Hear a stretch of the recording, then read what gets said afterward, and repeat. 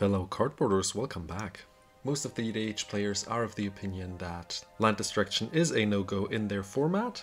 So cards like Ruination would probably make their faces look like this kitty here. But what if I told you there was a card from Homelands you haven't heard of that punishes having a lot of non-basic lands without destroying them? It's time for another installment of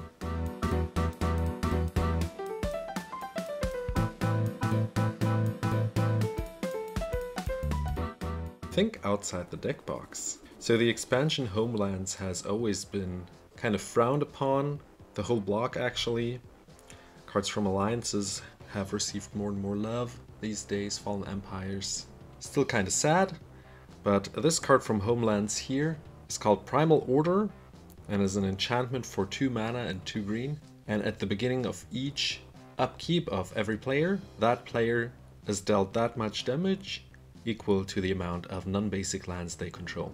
So yes, this card does punish you, but what if we only play like 1 or 2 colors? We are not forced to play a whole bunch of non-basic lands, but we're used to it, and the abundance of non-basic lands obviously kind of makes us want to use all of them.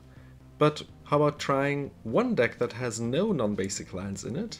I did this actually with a 4-color deck, which is my recent Atraxa Blink deck with a secret commander. Do check it out after this one.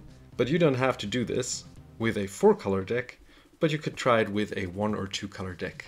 And since we are playing green, we are able to ramp and then get ourselves a couple more basic lands, while punishing people who play non-basic lands. We don't have to put in Ruination, obviously, but there are a couple of cards that synergize very nicely with Primal Order.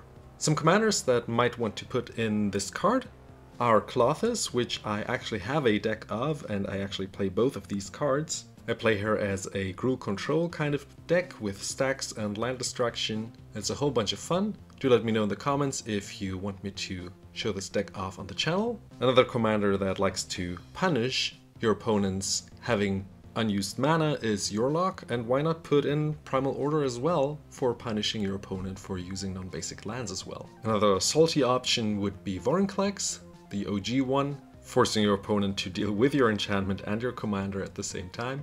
But also the new Calyx is a very interesting commander in my eyes, with this enchantment being able to copy it multiple times over the following turns that you have this one out, and dealing more and more damage for each non-basic land your opponent controls. The Old Theros gods always need devotion, so besides Clothis, also for example Kruthix would appreciate some extra devotion, and this one gives devotion 2 for green. And we had the idea on the channel, which we voted on and it almost won, which is Go Shintai of Life's Origin, but without shrines, but focusing on reanimating enchantments, and reanimating this enchantment over and over again should be a ton of fun.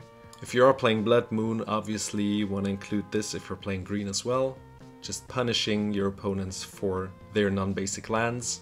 If you're playing Price of Progress, also great inclusion for Primal Order as well, and cards that double or triple the damage like Furnace of Wrath or Fiery Emancipation.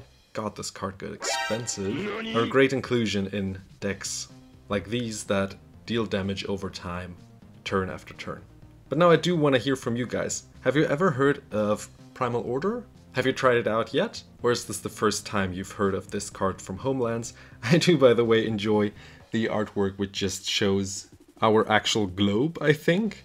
So that's kind of funny and a kind of cute addition to the otherwise kind of mean card. And if you've stuck along till the end, maybe you want to push this button and check this video out next. And I'll see you guys in the next one. Bye bye!